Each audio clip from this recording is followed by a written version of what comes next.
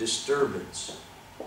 By correlating them, you're removing disturbance. But I hate correlating residuals. That's evil. So get rid of the duplicate item, and the model solves better. The model will improve. Items with attractions. I always look for items that want to be on 6 factors or 3 factors, because that's clearly a bad item. It doesn't have simple structure. Items with large attraction to other items in their own factor, they're problematic. Maybe you want to think about getting rid of one of them. It's highly subjective. And what I tend to do is just go, okay, lots of them have little MI, but which items have the most MIs across the whole set? So I'll just use a rule of thumb of sum up all the MIs and go, oh, you guys are the problem. I need to think about how to fix you guys, whether it's remove them. And sometimes an MI will say, item 13 is probably a candidate for removing, but if you only have 3 items in that factor, you're not going to do that. You're going to try and keep those 3, even if number 13 wants to be sticky. Theory must drive your decision making, not just number chasing. This is a new one for me. What did you mean when you said that you can delete or change item? What do you mean change item? You can check, it'll give you a recommendation of what path to add, whether it's a correlation path or a regression path. That's what the MI is going to tell you. It'll say, if you add this extra path, whether it's a covariance or a regression, you will get this much improvement in fit. But you will also get a decrease in interpretability and meaningfulness. And that's the price you don't want to pay. Yes, I want a good fitting model, but still makes sense. So this is something I learned in preparing this week's lectures. As far as I know, no, Amos does provide this as well, the expected parameter change. It indicates the estimated value of a fixed parameter if it were added to the model. A direct estimate of the size of the misspecification for the restricted parameters. Parameters associated with large EPC values indicate the most model misspecification. It's saying, you should have put this in there, you stupid, because it'll really improve your fit. The standardized EPC is the better one to use. Don't use the raw one, use the standardized one. It's invariant to the rescaling, and it's for residual covariances are standardized using their respective, so it's all very nice. And what do you look for? Just people. No, it's another 20 minutes. Good, because I'm not finished. Items that have strong indicators are candidates. They're not, you must, they're candidates. They're people you inspect and evaluate. Items you think about, if I did that, what would it mean to the meaning? If I didn't do this, what does it mean? Items that are highly attractive, factors that want to be joined. Remember, it's always, we're not just following the statistics, we're actually thinking about the meaning.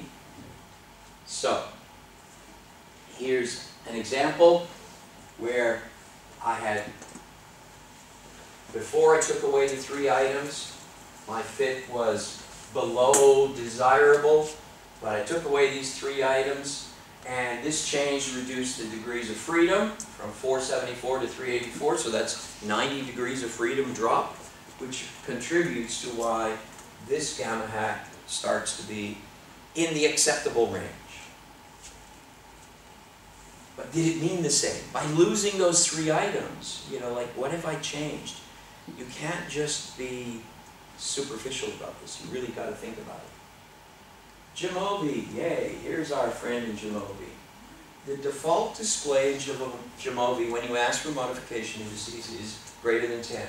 I always change it to greater than 20 because I honestly don't think I've never seen anything below 20 that when you do it makes very much difference to the fit. It won't make enough difference, so I like to ignore the small stuff and concentrate on the big stuff. So here is a Jamovi modification index output. These are the items. These are the factors. So it says clearly there are no modification indices of CE items within CE. Duh. You're already there. So, and it says if you add another path from CE5 to PE, you'll get a 13.89 improvement. Or to that one, 21. To this one, 44. Ooh, 44. 27, 21, 30. Okay. What do you mean? I want to add CE to all the other factors except SQ? What happened to simple structure? You know, like, oh, really? I'm not sure I want to do that. Because I'm in charge, not the machine. But when I look down the line, here's SQ1 and 2, 44, 44, 37, 37, 60, 60. These numbers are almost identical too, and they're big. So there's something weird about SQ1 and 2. And that's the thing I need to think about much more than saying, oh, I'm just going to make SQ part of everything. Huh? We've already got the shared covariance with the factor level, so maybe these items are just CE da-da-da-da. If you were worried about CE5, you could probably say, well, let's just throw CE5 out. After all, I have 6 items. I could afford to throw CE5 out, and I should be able to document what was the change in meaning by removing 5. Maybe 5 is redundant, and I can afford to lose 5, right? So you should always be looking at the content effect, not just the stat effect. But I think before I did anything, I would spend some time thinking about these 2 SQ items as to why they're behaving so much the same way. And maybe, well, what if I just ran it 7 factors without SQ? How much change would that make? That might be something that I would start with is, well, what if I take away the 2 problematic items that are in the same factor and did without them?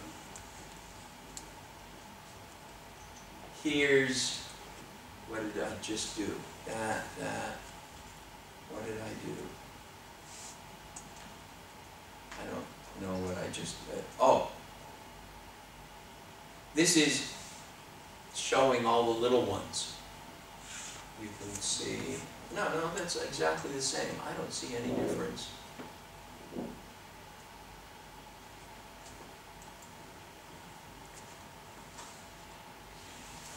Here's the lavaan approach, because the Jamovi doesn't give you the expected parameter change value. This is the syntax, the modification indices of this. So if that's my model and I want the modification indices, and so there's the command mod indices. This is my model. Sort, I want them sorted, you know, like. And then only greater than 20, because I don't care about the little stuff, right? And then I copy and pasted it into Excel because I can't. Maybe Dimitri can manipulate the output in R. I can't, so I copied and pasted, and I sorted on MI, and I flagged the big ones in red.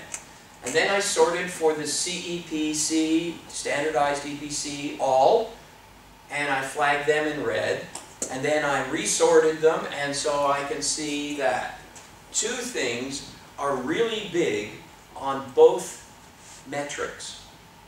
So these are the 2 that I should really pay attention to. And what is it saying? Equal, this is a regression sign in lavaan syntax. So it's saying that IG should load onto VB1. Okay, so it's saying that the IG factor wants bad and IG should have number 1. Which makes me think, well, wait a minute, that violates simple structure. What if I just created a new factor, bad, that had all the IG and all the bad items? That might be more honest with the items, that they all belong to one factor, rather than saying there's 2 factors and 1 item is in 2 factors.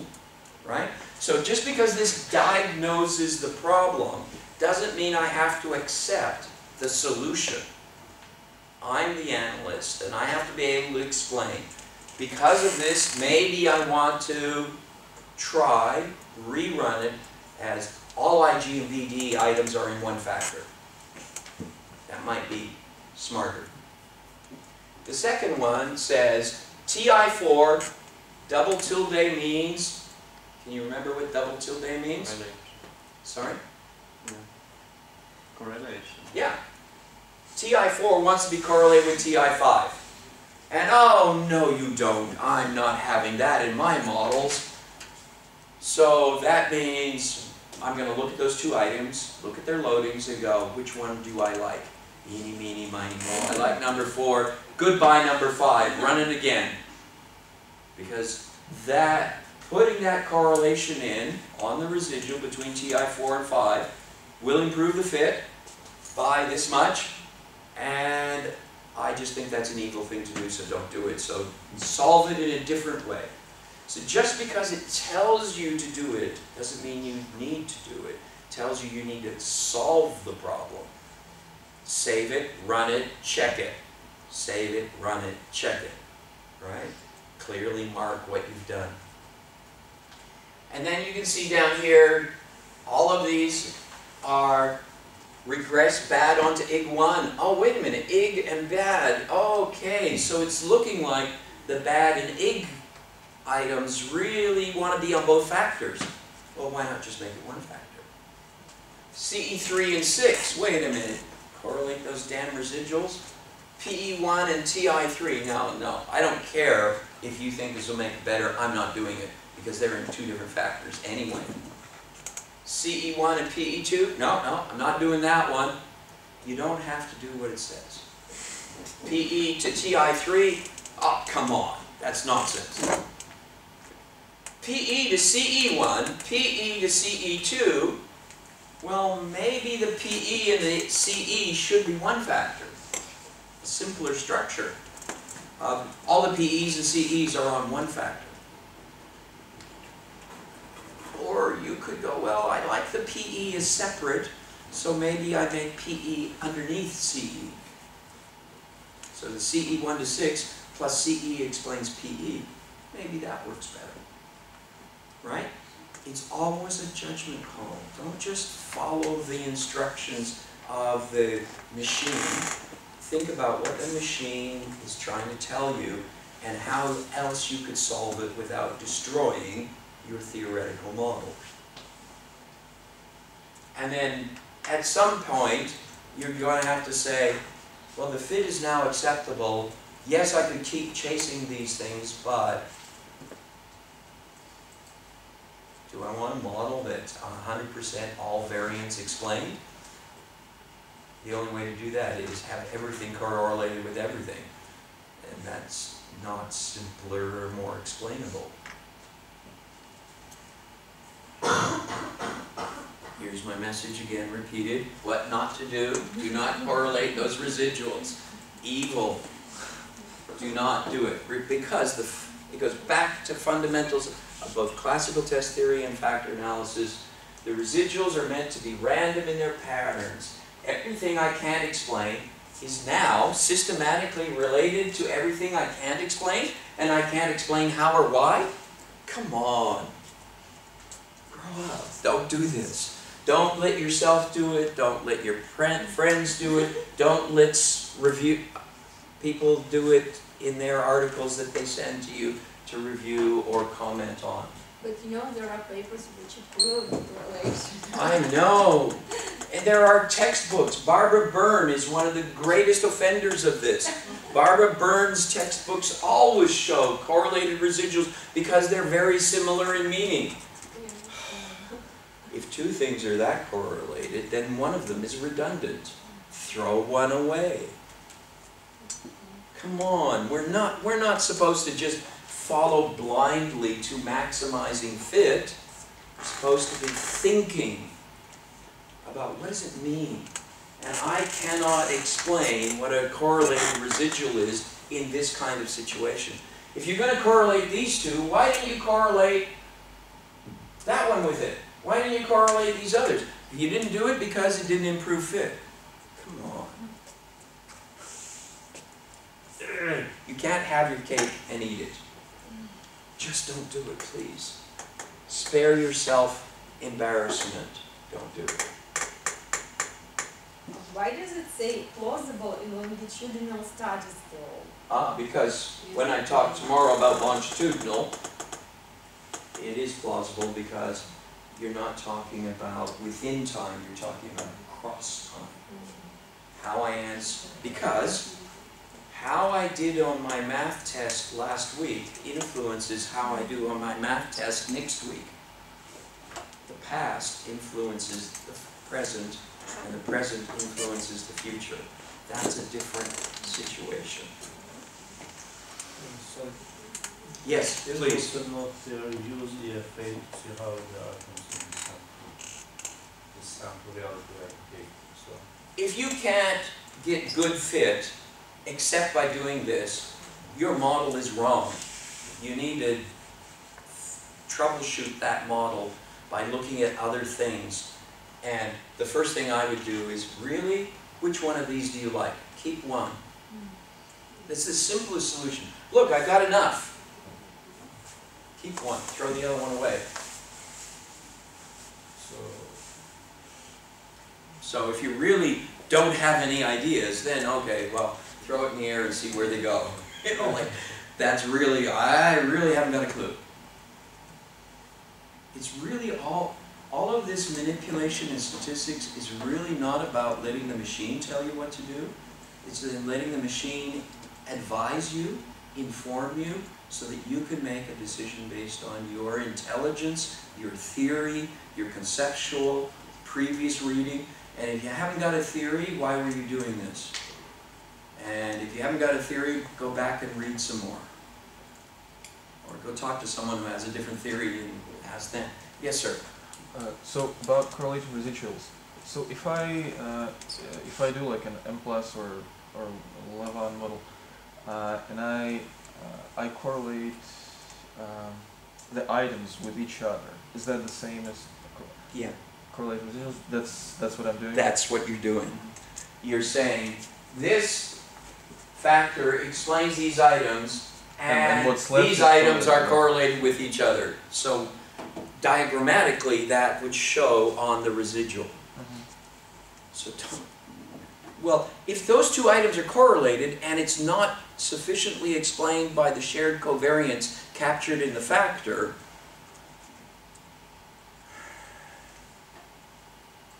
what you're really saying is the mod indices say these two items are so similar that I need to add a correlation to capture this structural covariance matrix. And if there's that similar, one of them's not necessary. Not all the time. Yeah. Well, I would be suspicious. As a reviewer and an examiner, I'd be going, oh no, please, no. Well, I'll make Not sure good to- enough explanation, sir. I'll Go make back and sure redo to, this. To never try to publish anything when you're reviewing if it has scenario-based tests or something with high local dependency. That's intended. Now you're starting to talk about a scenario that might need this technique. But the general attitude surveys that people go randomly at correlating residuals, you'd have to make a case for why this is necessary and why it's legitimate. And you'd have to point to authorities as to why it's legitimate. Maybe your situation it is legitimate, but very rarely I don't know enough about your situation to know whether it's legitimate or not. Well, if it's true, you should also be able to add another latent factor, and it should also work as well. So, You mean like a bifactor model? yeah. Okay, we're going to get to bifactor models. Here's a Jamovi modification indices for the residuals. In case you really wanted to know, could I fix something by correlating the residuals? And then what you see down here is TI4, TI3, TI5 wants to go with TI4, was back there, and TI3 wants to go with TI2, and TI2 wants to go with TI1, which means maybe I just have too many items in that set that are too close in meaning, and people are just going, oh, that's the same as that one. So it tells me, go into that TI factor and look at them, and look at the correlations and go, what would happen if I got rid of one? Would that desire to covary the residuals go away? But there's some warning there. Duplicate items in the factor. Ooh, good timing. Estimation problems are quite common with small sample size, poor model specification, over-factor constructs. Solutions must fit and be theoretically sound. Remove the factors, use the modification indices, try other things. We're going to do this. Remember, can you defend it? Not just say, Barbara Burns says it's okay. That's not a defense. That's equivalent to going to your oral exam and saying, I did it that way because my supervisor said so. It's constantly. Really? Oh, Maxime. I feel for you, because there's nothing more embarrassing than a student saying, I really don't know, my supervisor did that. Don't present research that you don't know how to do, for God's sake. And we like to do mock exams where we prepare people for the real exam. And I was given the report and asked to question. And so I said, okay, blah, blah, blah, you did this. So, well, why did you do that? And she actually sat there and said, I don't know, my supervisor did that. And I said, stop. You just failed your oral. You just failed your PhD. That answer is unacceptable. Do not ever do that. Find an answer that you can say, oh, we did that because, and give a reason. And the answer cannot be, my supervisor said so, or did it. I don't want you in my club, PhD, if that's the best you can do. Right? We're an elite club, and we only let in smart people who know what they're doing. Hopefully. At least none of my students get into the club without knowing what they're doing. I can't speak for the rest of you. Well, do you know how many presidents are in our club? In your club? Presidents of what? Of state. I think ours is. Ours has a PhD. I think yours also does. No. No? Jacinda Ardern does not have a PhD. Well, Obama has a PhD, for sure. Yeah, he's not my president, so I don't have to worry about it. He's no one's president right now. Interestingly, in Germany, the Minister of Defense lost his job as Minister of Defense because it was discovered that he had cheated on his PhD. Well, that's nice to hear. Yeah, exactly. That's the merit system at work. Hang on, you lied. In Russia, it didn't work, unfortunately. Yeah, it's right. A lot of ministers who Lost their so- PhDs, who yeah. lost them, they Didn't even lost had them. lost them. But we know what PhD is not real. Okay. Well, in that case, you're probably in the same situation as India, where, okay, you have a bachelor's degree, but what university did you go to? Oh, you went to one of those. That's equal to nothing. Because we know how degrees are got in that kind of university. And so that's why when Elena was talking to me about coming here, I went on the internet and went, who's the Higher School of Economics University? What? And it says, oh, number 3 in Russia. Okay. Well, that's a promising sign. So maybe somebody lied on Wikipedia or something, but it, you know, but no, there was a reference to a ranking system, and I'm like, oh, okay, so this is okay. But So- you have never heard before about this university? Well, how much do I know about Russian universities?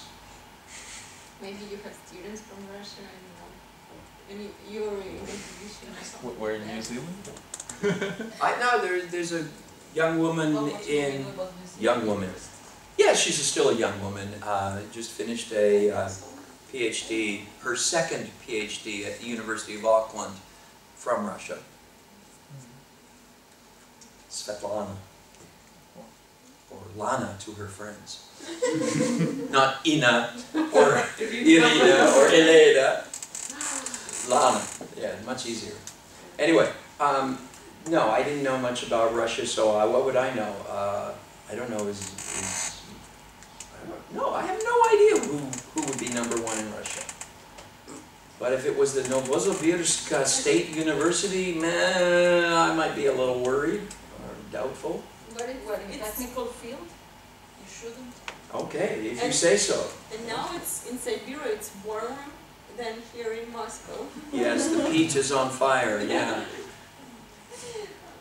Dmitry, can we send them to coffee break? It's 11:30. You closed the door. Now can you open it?